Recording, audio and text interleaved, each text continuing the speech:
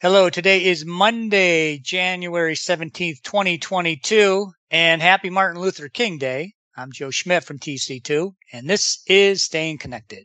On November 29th, we recorded a podcast about a dispute between the FCC and the FAA, the respective regulators for the communications industry and the aviation industry. The dispute revolves around the wireless carriers' use of C-band spectrum to deliver 5G and the aviation industry's use of nearby spectrum to control aircraft. Today, I'm back with my guests from that podcast, Steve Rosen, a partner at LB3, and David Lee, TC2's technical director, and we want to give you an important update. When we last talked, we told you that on January 5th, the wireless carriers might turn up the nationwide 5G services in the C-band spectrum, subject to nationwide power limitations. There might be further delay to July 6th for services near airports and heliports where the industries are considering more restrictive power limitations near airport runways and final approach patterns.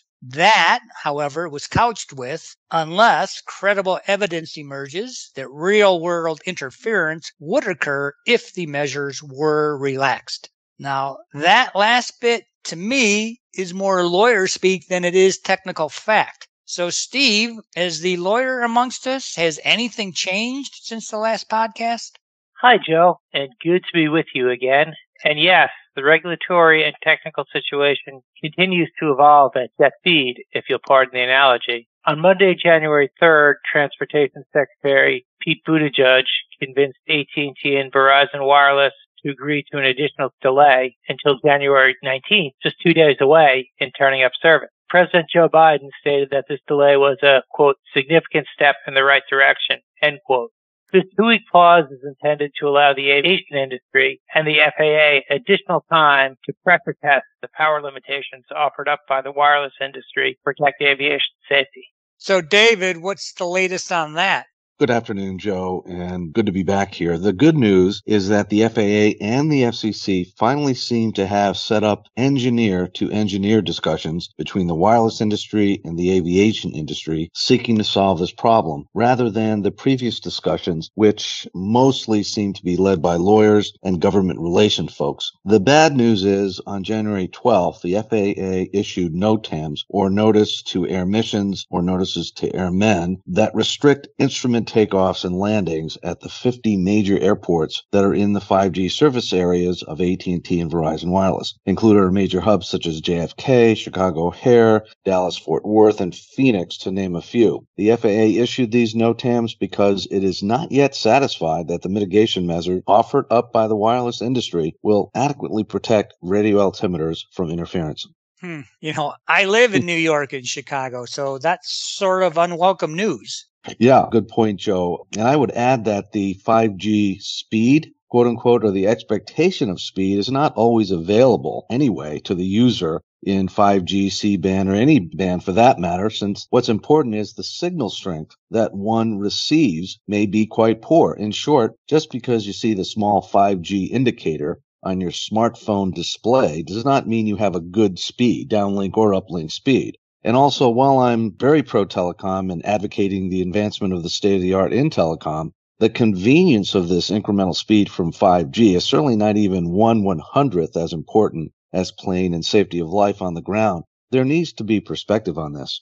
Yep, safety first, obviously. But as you know, 5G is so much more than just faster speeds. And the carriers have invested billions upon billions to get those licenses to operate in the C-band. Heck, I think just last week, AT&T plopped down a few more billion. And another issue that's really not getting too much airtime, these same carriers, they're starting to turn down their 3G networks. Now, David, as I've been talking here, I can see we're going to need some more podcasts on wireless services. Anyway, what you pointed out, that sounds seriously disruptive to air travel. Is there an alternative means so airlines can continue to take off and land at these airports at night and in bad weather?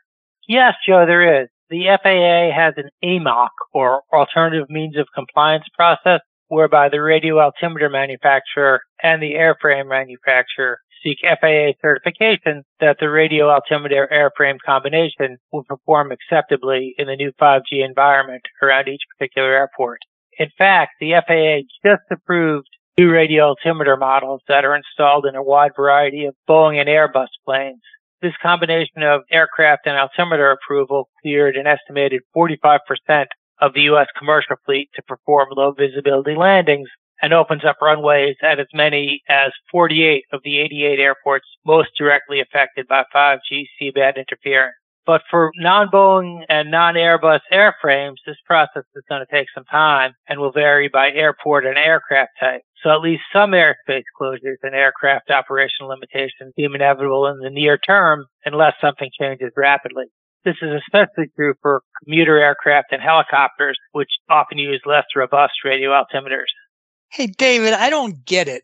I mean, 5G has already been rolled out in many European countries without interference to radio altimeters. So why are things different here? Good question, Joe. But deployments of 5G technology in other countries often involve different conditions than those proposed for the U.S., including lower power levels, antennas directed downward to reduce potential interference to flights, different placement of antennas, and beam forming relative to airfields, as well as frequencies with a different proximity to the frequencies used by the radio altimeter equipment. All right, Steve. So what's next? Well, Joe, the future is always uncertain, but if nothing changes and AT&T and Verizon Wireless keep to their January 19th turn-up of service schedule, I think we can expect at least some disruptions to passenger air service, likely commuter jets and air freight, which is not what the economy needs right now. All right. Thank you, Steve. And David, thank you. Boy, what a mess. I would have thought that this interference issue would have been sorted out long before the government started pulling in billions of dollars from the spectrum auctions. Clearly, it was not. Well, we'll keep monitoring the situation and we'll again provide an update when there's one to provide. In the meantime, if you do want to talk about this issue or other wireless needs that you might have, you can contact Steve, David, me, or any of our LB3 and TC2 colleagues by sending us an email or by giving us a call. You can also stay current by subscribing to Staying Connected, by checking out our websites, and by following us on LinkedIn.